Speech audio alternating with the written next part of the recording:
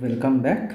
As you may already have understood, that we always look for inspiration towards single variable calculus when we want to do something for multivariable calculus. So maxima, minima, computing maxima and minima, they are no exceptions. So here also we are going to introduce what is called a second derivative test, which is kind of inspired by the second derivative test that we come across in single variable calculus. So let us recall what was that. So suppose that D is a subset of R and C is an interior point of D. So this was required because we wanted to take derivatives of functions at the point C. And suppose that f is a function, a real valued function from D to R. So then suppose that f is twice differentiable at the point C, and also we have the condition that f prime c is equal to 0. So then we have two conditions. So the first one says that if f double prime c is less than 0, then f has a local maxima at c, and if f double prime c is bigger than 0, then f has a local minima at c. So in order to have local maxima, we need f prime c to be equal to 0 and f double prime c to be less than 0. And in order to have local minima, we should have f prime c is equal to 0 and f double prime c strictly bigger than 0. Now what should be a two-dimensional analog? So we have now seen that if a function in two variable has a local maxima or a local minima at a point C inside the domain, or at a point AB inside the domain, then the gradient of this function at the point must be equal to 0, 0 compared to f prime c is equal to 0 in the case of single variable calculus. Now we must understand what could be a natural analog for the second derivative. So this is what what is something that we are going to discuss in this video. Let us go forward to what is known as second derivative test or second partial derivative test for functions in two variables. So as always, we have a domain D, and suppose that a comma b is an interior point of the domain, and D is a subset of R2. So suppose that f is a function from D to R that satisfies the following properties. So what are the properties? Suppose that all the first order partial derivatives exist at the point AB and are also continuous in a neighborhood of AB. Furthermore, all the second order partial derivatives exist at the point AB and are continuous in a neighborhood of AB. And moreover, we have the property that f is a critical point. So in this case, since fx and fy exist at a neighborhood, so it must exist at the point AB, which is mentioned here. And in such a case, if AB has to be a critical point, then the gradient must be equal to 0. So now here comes our second derivative test. What we are going to do is as follows. So we define a function h of AB, which is given by fxxab minus fyyab minus fxyab whole square. So this is the function that this is the quantity that we are going to use, and it is often easy to remember it in this way. So we write a matrix and we write its determinant, the determinant of the 2 by 2 matrix. So what is the matrix? So you take fxxab, fxyab. Ideally you should have written fyxab, but because of mixed partial derivative theorem, so it turns out that fxyab is equal to fyxab. So let us write fxyab and here fyyab. So and you take determinant. So this is a very easy way of remembering the function or the quantity h of ab. So here is our second partial derivative test. If h is bigger than 0, and then we have two cases. In the first case, if h, so h meaning you want to mean that h of ab, and of course here also the same. If h of AB is bigger than 0 and if xxab is less than 0, then f has a local maxima at the point AB, and if h of AB is bigger than 0 and if xxab is bigger than 0, then one can prove that f has a local minima at the point AB. Now you may ask that what is so special about fxx, and what is so and why are we not using fyy? The answer is you may use both. So if you look at this expression, so what do we have? HAB is strictly bigger than 0. That will imply that if xxab times if yyab minus if xyab whole square is bigger than 0. Now this is a non-negative quantity, so what we have is that if xxab times if yyab is bigger than 0.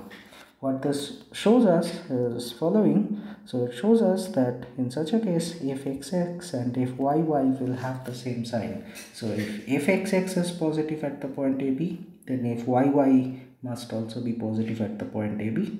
Similarly, if xx is negative at the point AB, then if yy will be negative at the point AB.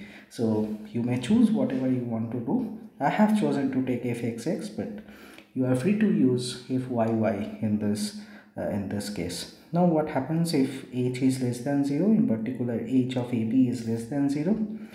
Then one can show that f has a saddle point at AB. So AB is a saddle point of f. So this is going to be very useful, and we are going to illustrate this with a couple of examples. So let us go slowly through the examples before we finish the video. So first I have taken this function f of xy is given by x to the power 4 minus 4x square plus y square. So we want to determine the local maxima and local minima. So of course the function is from R2 to R. So R2 is our domain of the function. So in order to compute the local maxima or local minima, what we must do is that we must calculate what are the critical points. So in order to do that, we must calculate what are the first order partial derivatives. So what are the first order partial derivatives? This is given by 4x cube minus 8x square. So 4x cube, so this term gives me 4x cube, this term gives me 8x. And similarly, what is the partial derivative with respect to y? This is 2y.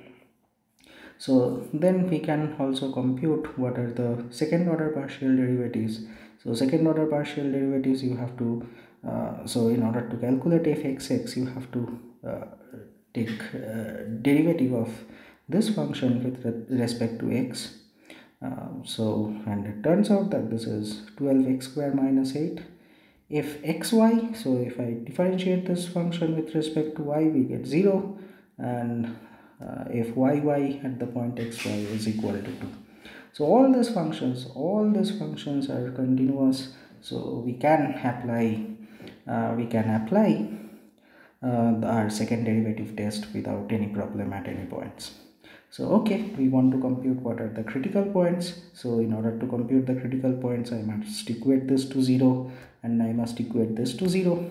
So if we solve this, so we get if we try to solve this, we get this as a final equation: x times x square minus 2 equal to 0, which implies that either x equal to 0 or x equal to square root 2 or x equal to minus of square root 2.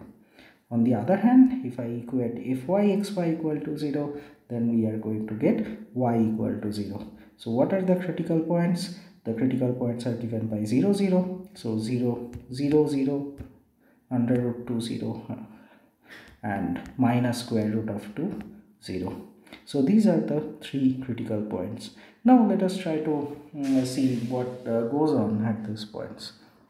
So we have determined the second order partial derivatives and we are going to use the information over here. So what happens in the x direction? So at this 3 points, so I have tabulated this information over here. So I have taken 0 0 here. So you can see that if you want to compute fx at the point 0 0, what you are going to get is that this is 0, so everything will boil down to be equal to -8. And if you forget about the second partial derivative test for multivariable calculus, you can at least see that from our single variable calculus, that along x-axis we have a local maxima here. So max means local maxima. On the other hand, if yy, so we have seen that if yy is a constant function, so this is always going to be equal to 2 no matter what are the points that you are going to take. So this is very easy to analyze. If yy 0 is 2, so along y direction, if f has a local minima at the point y equal to 0, f has a local minima at the point y equal to 0, so whatever point you are going to take, it is going to work. So for example, if we look at this point 0 0, so you see a contrasting feature that along x direction this function has a local maxima, along y direction this function has a local minima. So what we expect from what we have seen in our previous video, that this point 0 0 is going to be a saddle point. Now what happens at the point square root 2 comma 0? So you have to compute what is fxx square root 2 comma 0. So what is fxx square root 2 comma 0? So you have to replace x by square root of 2. So 12 times 2 minus 8. So 12 times 2 is 24 minus 8. This is going to be 16. And similarly, if I put minus of square root 2, this is also going to be equal to 16. So these terms are positive, these terms are positive. So along x direction we have minimum, local minima. So in these 2 points, in the case of these 2 points, we have local minima at the direction of in the x direction, local minima in the y direction. In the case of this point also, we have a local minimum in x direction and local minima in y direction. But it is not enough to assert that f has local maxima and local minima at these points. I will show you in some other examples that it is certainly not the case. It might so happen that a function has local minima in both the x direction and y direction, but it is actually a saddle point. But let us see first what happens in the case of this example. So we now use the second partial derivative test. So we have to compute the second partial derivatives which we had computed before, and we have to check what is h of 0 0, h of root 2 0, and h of minus root 2 0. So as it was indicated, if we put h, if we want to compute h of 0 0, it turns out to be equal to -16, and from the second derivative test, this is a saddle point. This we have already understood from the table. But what happens in the other cases? So h root 2 comma 0 turns out to be equal to 32, which is bigger than 0. h of minus root 2 comma 0 also turns out to be equal to 32, which is bigger than 0. And consequently, we have local minima at these 2 points. So I hope that you understand this example. So let us look at another example. So here what I have done is that I have taken this function f of xy to be equal to x square plus y square minus 4xy. So what are the first partial derivatives? So if xy is given by 2x minus 4y, if yxy is given by 2y minus 4x, in order to compute the critical points, in this example, you have to solve for these 2 equations, 2x minus 4y equal to 0 and 2y minus 4x equal to 0, and the solution is easy. You can see that xy is equal to 0 0. So 0 0 is the only critical point that this function has. So we have to check whether if it is a local maxima or a local minima or a saddle point. So again, instead of making the table, let us look at what happens in the x direction and in the y direction rather informally. So we see that fx, so what is fx? Fx is 2x minus 4y at the point 0 0. It is going to be equal to 0. Fy 0 0 is also going to be 0 because these are critical points. So what are fxx? So what is fxx? So fxx is equal to 2.